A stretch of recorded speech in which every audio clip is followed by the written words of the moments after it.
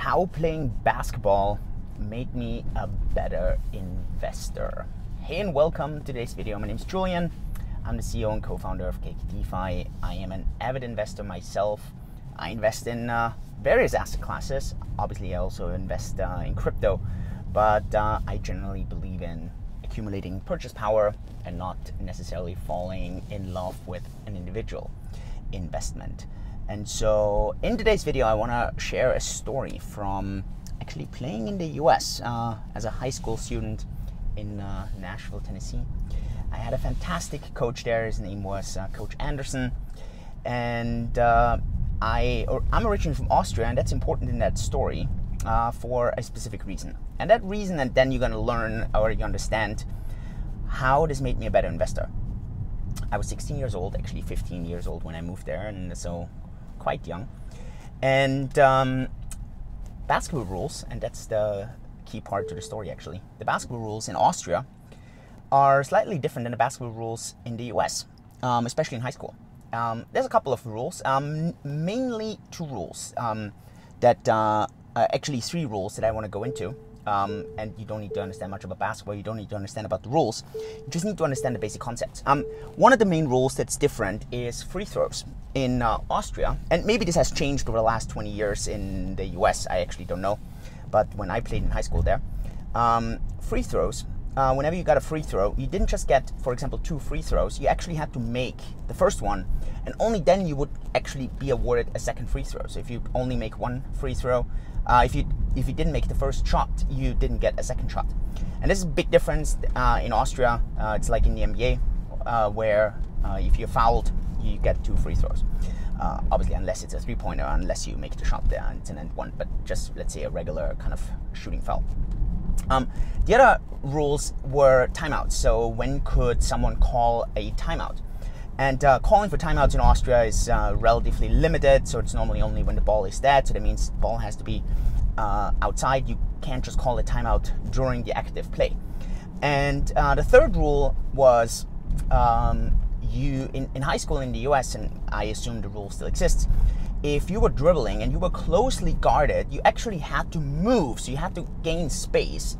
Otherwise, you would have a 5-second violation. In Austria, a 5-second violation, similar like in the NBA, would only occur if you would actually be holding the ball and someone would guard you up closely, and then that's a 5-second violation. But in Austria, you would get this 5-second violation also when you would be dribbling and someone would guard you really well and you wouldn't gain any kind of space.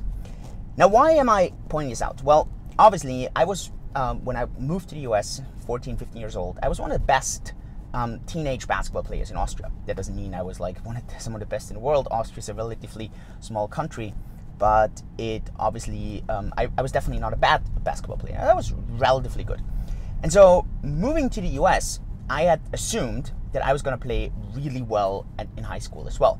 And I actually did quite well when I played one-on-ones or when we played, but I understood the game. I could shoot really well. So if we did shooting drills, if we did dribbling drills, all the mechanics, all of this was really well tied down.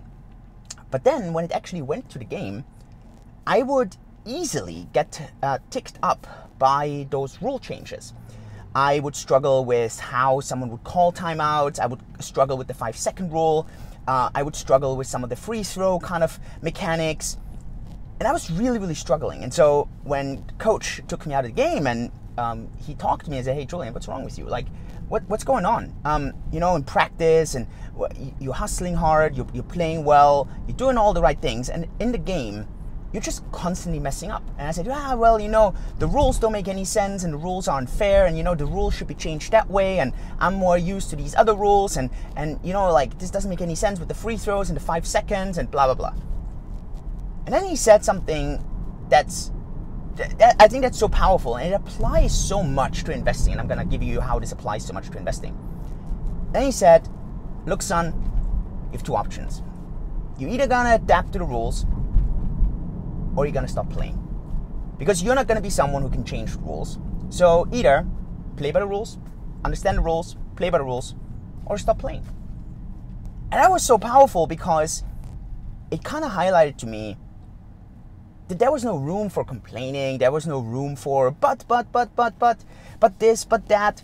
It was either understand the rules, learn the rules, play by the rules, or just STUF.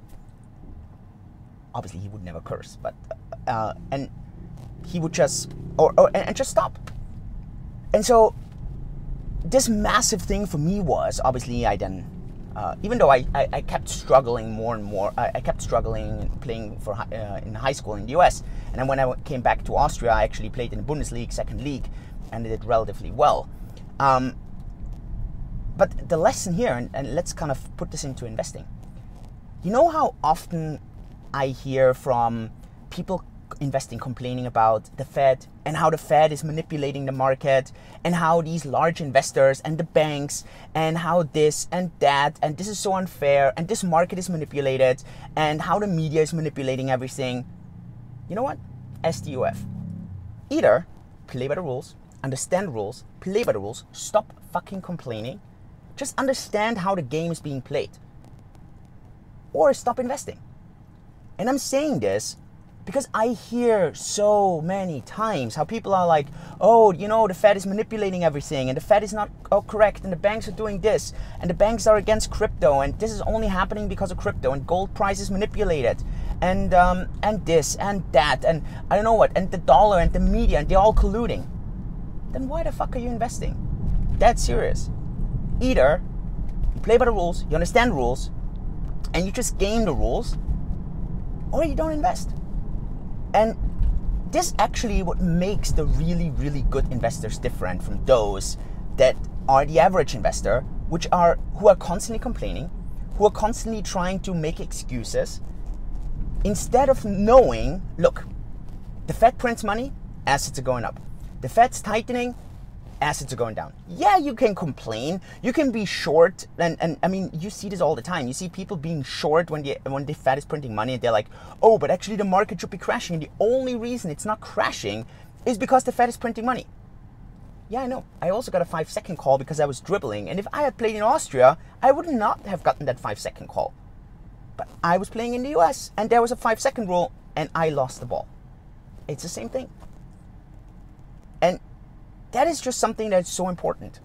Great people understand when do they simply have to play by the rules and just understand the rules, or when can they actually change the rules, which is super unlikely. And then if you don't like the rules, then just don't play. And especially if you don't understand the rules, you don't play at all, because that's always super dangerous.